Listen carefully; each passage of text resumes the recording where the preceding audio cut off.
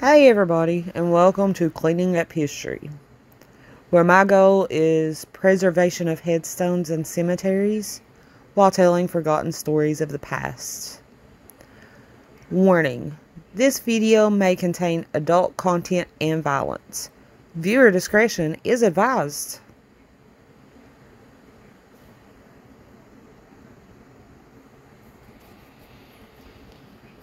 So today I want to talk a little bit about the Stout family of LaFollette, and particularly Robert Stout and his family from the early 1900s.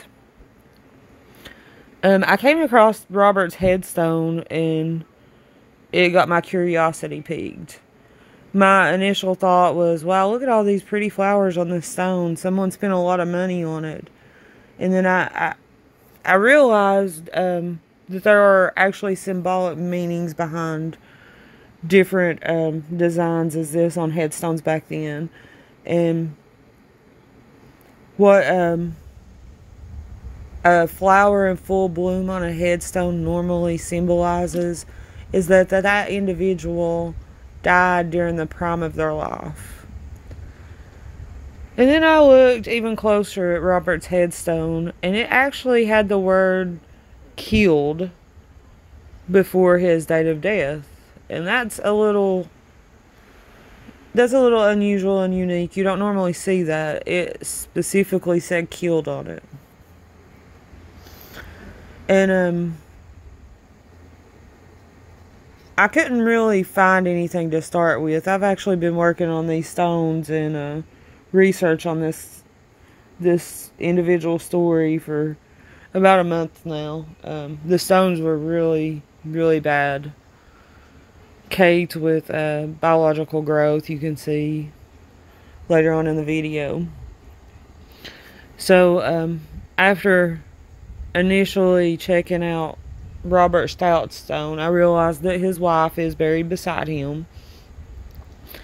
And then on the left side of her, there was another stone that appeared to have the inscriptions completely worn off of them. But I had my suspicions that it belonged to that family as well. So as you see later in the video, after I started cleaning that stone, I was correct. It was part of this family also. And these four-sided stones back in the late 1800s and early 1900s, they were normally used at a family plot, and they would have an individual's information on each side of the stone. What I do know about Robert Stout is that he was born around 1855. And in the 1900 census, Robert lived in Campbell County, Tennessee, with his wife, Mary L., who was 33, his daughter, Lula, who was 12, his son, Willie, who was 8, his son, Rennie, which may have been a typo, it may be Ronnie, who was 5, and his son, Robert, who was 1. And I can't find them in the 1910 census, but as you can see, by that time, Mary had already passed away. I'm not sure really what happened to her. I found her obituary, and it just states that she died in her home in LaFollette.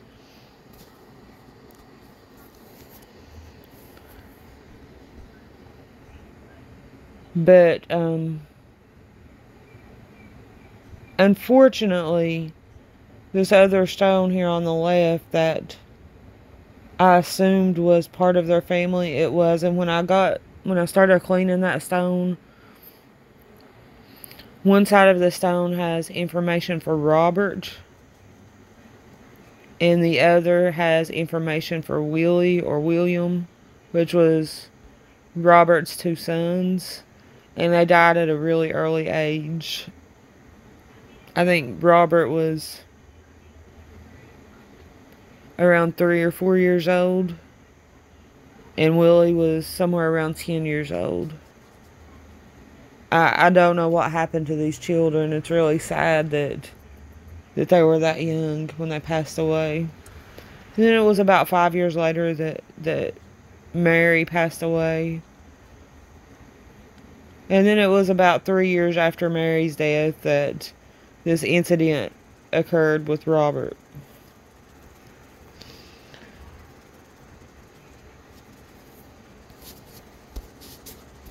And I also found that it looks like Mary and Robert were married around 1887.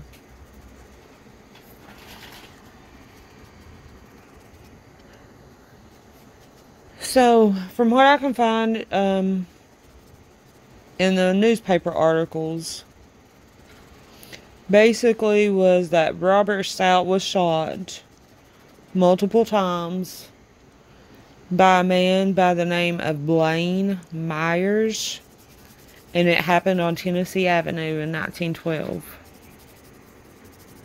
According to the articles, Robert and Blaine had ill feelings towards one another, and that it had been going on for quite some time in regards to a debt. I'm not sure if it was Robert's debt or Blaine's debt, but looking at the events in Robert's life, he had apparently a series of unfortunate events that happened. I don't know what all this family went through, but they lost 2 young children, and he lost his wife within, a short time span, and he was listed as a farmer, so, probably financially he was struggling as well. This is just my guess. So I'm assuming that the debt in question was Robert's, but I've not looked that much into the Myers family. But according to all these articles, the men had ill feelings toward each other, and they had both been going armed anytime they went out in case they ran into each other.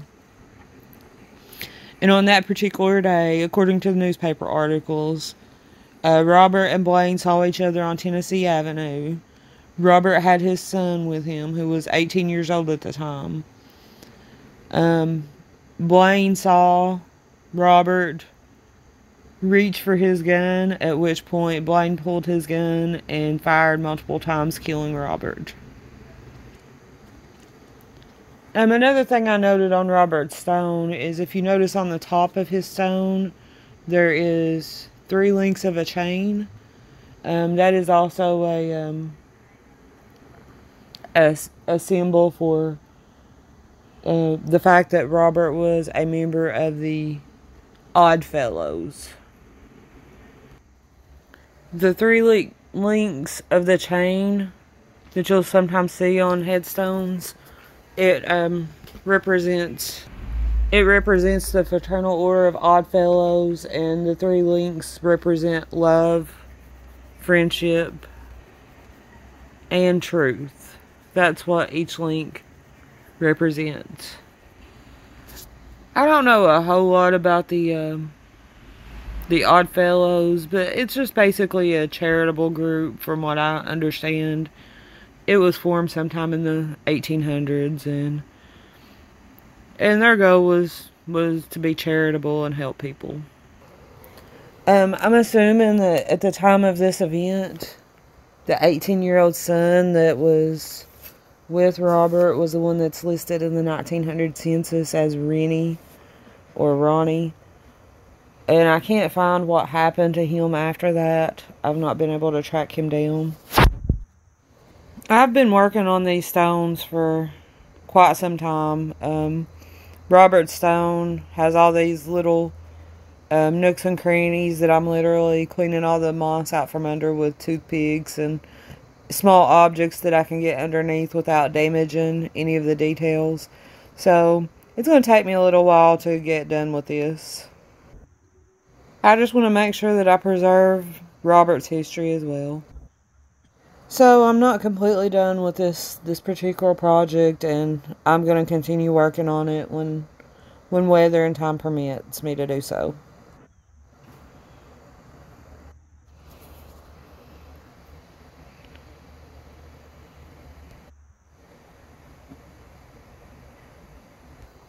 And I've done a couple of cleanings on Robert's, and then I started working on his families as well. And I've done the initial cleaning on those, but I'm gonna have to. I still have my work to do on Robert Stout's family's gravesites. They've been neglected for quite some years. It looks like. I don't know if there are any descendants of Robert Stout left in this area. Like I said, I can only, from what I can tell, he only had one son left. And in 1912, he was 18 years old. There was a daughter as well. I didn't really follow up on where she went or who she married or anything like that. But Robert Stout's family seemed to fall upon many unfortunate events in the early 1900s. The death of two of their young children, followed by the death of his wife, who would have just been in her early 40s at the time. And then Robert and his dispute with Blaine Myers, which ended up in his death in 1912. The three articles that I found on the events that happened on Tennessee Avenue, one was the Knoxville Sentinel, published 11/25/1912. One was the Chattanooga Times, published 11/25/1912. And one was a paper in Memphis. It was published the same day, 11/25/12. I mean, it looks like Mr. Myers, at the time of this shooting, he was around 32 years old. Mr. Myers was married to Maggie Snow. He was the son of Archibald Myers and Nancy Nanny Cross Myers. And he's buried in Sharp Cemetery No. 3. That's up near the golf course. And I plan on visiting that cemetery in the future too. But you can learn a lot by the symbols on headstones. The children's stones over on the far left, they have, Williams on one side and Roberts on the other. And then there is a flower in full bloom. After I got some of the moss cleaned off, I could find it. It's on one side of the stone. And then on the other is the inscription that my father has many mansions. And on Robert's stone with all these detailed flowers, which are in full bloom, indicating that, he died in the prime of his life. He was 55 years old at this time. And the symbol for the Odd Fellows. And the fact that it says right on his headstone he was killed, that's a little unique. You don't see that very often. And then on Mary's stone, it of course states right on her headstone that she was the wife of Robert. And I haven't got all the way down to the details on her stone yet, but it appears like there's a dove on the top of hers. So that is the story of the Robert Stout family. It's an unfortunate story. But that's the events that led to Mr. Stout's death. So again, if you like the content of my videos and you want to see more, I'm going to have a lot more videos to come. Don't forget to hit the subscribe button in the bottom right hand corner. And if you hit the little bell, you'll be notified anytime I upload a new video. Thank you for watching, and I'll see you next time.